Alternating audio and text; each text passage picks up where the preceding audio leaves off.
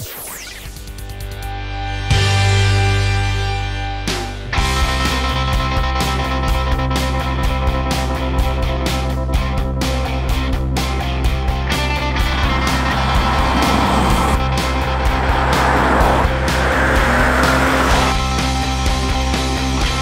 guys, I'm here just outside of Nashville, Tennessee, where Lexus has flown me out to drive the new ES, and it comes in 3 flavors, and they're all behind me. The first one, that's the ES350. The one behind it, it's the hybrid. It gets 44 mpg combined. Wow, that's really good.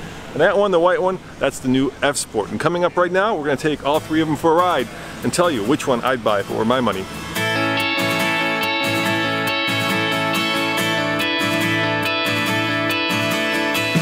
Let's start with the Lexus ES350. This is their most popular sedan, and Lexus says that they expect to sell about 50,000 units here in America every year. And for the first time, that car will also be available for all you Europeans and all you Chinese. So if you can get YouTube in China, there is your new Lexus ES. Now, some basic numbers. First of all, out of those 50,000, about 25% Lexus estimates will be the F Sport, and about 15% will be the new hybrid. But before we get to those 2 cars, let's talk about this one and see what's under the hood. So you might think that this car and the F Sport have different powertrains, but you'd be wrong. They both have the same 3.5 liter V6 paired to an 8-speed automatic that produces 302 horsepower. Now, the biggest difference between the F Sport and the regular ES isn't necessarily the powertrain, but it's the fact that the F Sport has adjustable dampening suspension and comes standard with 19-inch wheels instead of this car's 18-inch wheels. Lexus says that this ES will get 33 miles to the gallon combined, and the hybrid version will get 44 mpg combined. That's a significant difference, but the biggest difference between all 3 of these cars is how they drive. So let's take this ES for a ride and talk about how it compares to the other 2.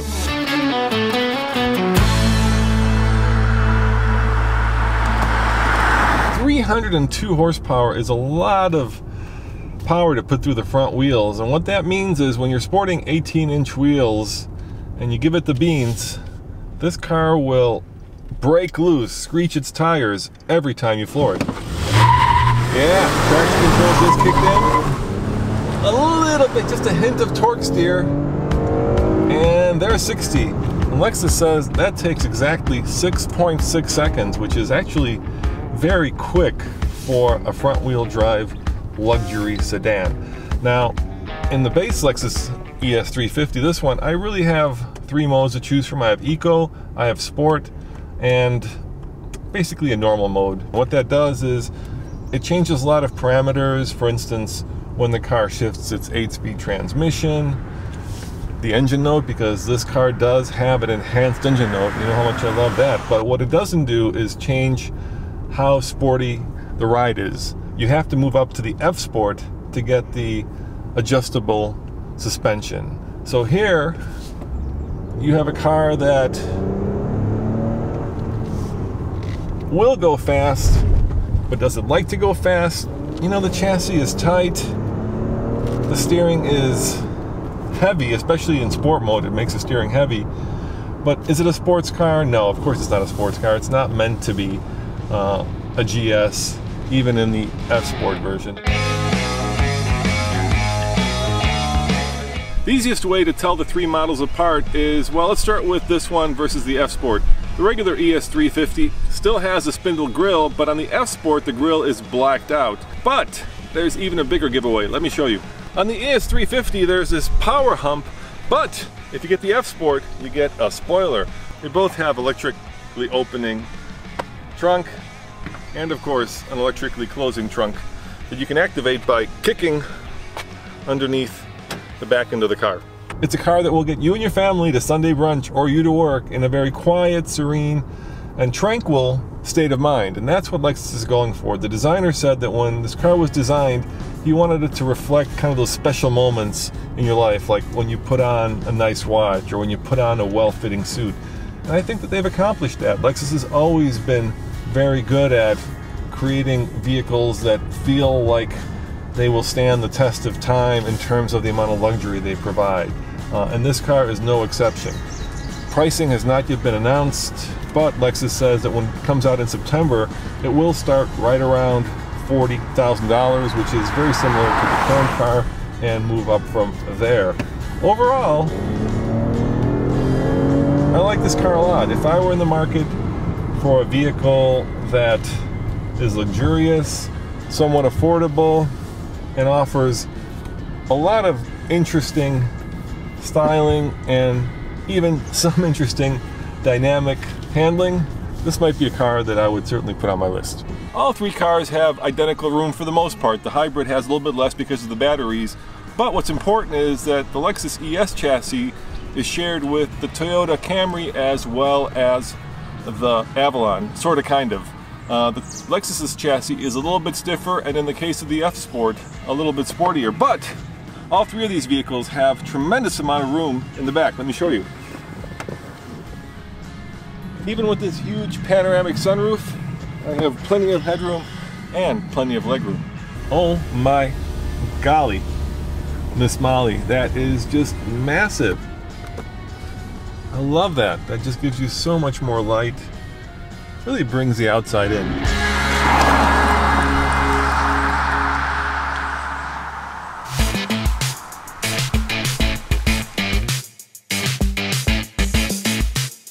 Under the hood of the hybrid is, of course, a much smaller engine. Unlike the regular ES, this 300H has an inline 4 that produces 215 horsepower, and that's 15% more than the outgoing model. It has infinite amount of gears because it has a CVT instead of the 8-speed automatic. Now with only, I say only because 215 horsepower once upon a time when I was young was a boatload of power, but today it's only 215 horsepower. This car doesn't quite have the same amount of acceleration as the other two. Lexus says 0 to 60 in 8.1 seconds, so let's see what that feels like. I'm not a huge fan of CVTs, but overall, if it wasn't for the CVT, I would say that this car would be almost fun to drive.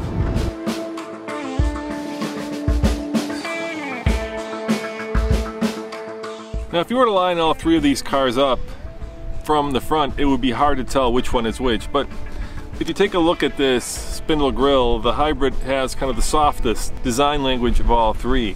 Unlike the F Sport, the grille isn't all blacked out, and it doesn't scream, "Go fast." Hey guys, check it out, I'm backing up, but I'm not just backing up the regular way, I'm backing up the hybrid way because I'm running pure electric. Unlike the other two, this car can go on pure EV mode, making it silent, but not deadly.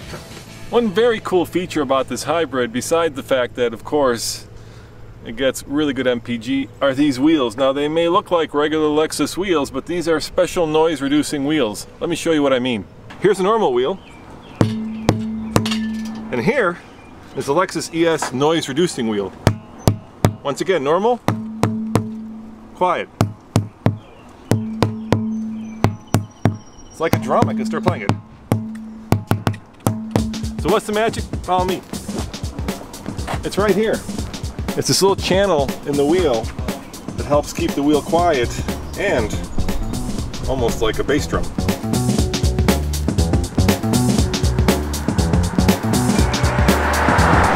You know, there's a lot to like about this car, but there are things that I'm not too excited about. First and foremost is this mouse. The way that this works, the way that this touchpad feels and activates the different controls is very fussy and very non-intuitive. The other problem with this car is that it's almost, can you believe I'm going to say this, too quiet. When a car is this quiet, it feels like it doesn't have a soul to it. And even though you can change the engine note by changing the way that the engine sounds with the enhanced audio system, it's not real. It, in a way, makes it actually worse. Finally, there are 3 settings that you can choose from, and basically normal to eco to sport does change how heavy the steering is, but it goes from heavy to very heavy to super heavy, and that to me doesn't give me any feedback. It doesn't let me know what the road is doing, or it doesn't make me want to go fast. It just makes me want to cruise down the highway at a nice, easy pace, and maybe that's what most people will do in this car.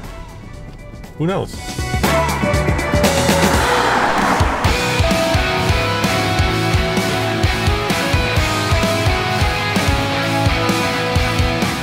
Is there such a thing as black chrome? Well, there you go, right there. And that means we've got the F Sport. There is an additional sport mode that you can set, Sport Plus, when you're behind the wheel of this fast and furious vehicle. So here's my biggest issue with this car. It's got the same engine, the same power as the regular ES350. Now that's not a bad thing, but nevertheless, if you're going to be competing with the Europeans, and these cars do compete with the C-Class, the 3 Series, the A4, you need more than just an appearance package and adjustable shocks. You need to have some cojones, right? Give it a free-flowing exhaust, give it 350 horsepower, and give it something to distinguish it from the other two models. The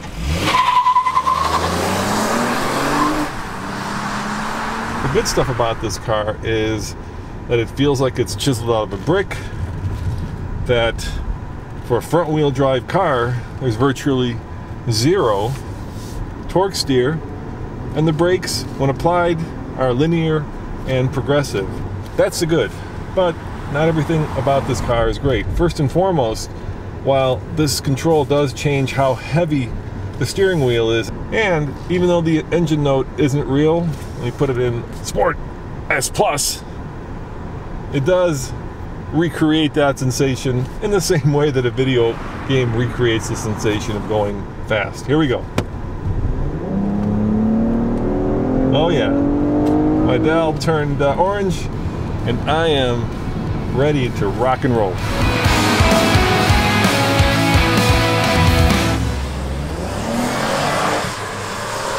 Now this F Sport is basically an appearance package, kind of like the Audi S-Line, but there is one thing that I do really like about it, and that is these exhausts. They're not fake like some of the Germans. There's actually an exhaust tip that's poking out the back here to give you at least a sense of real exhaust. I know currently the German style is to kind of put a fake blank in here. I hate that. I like this a lot better.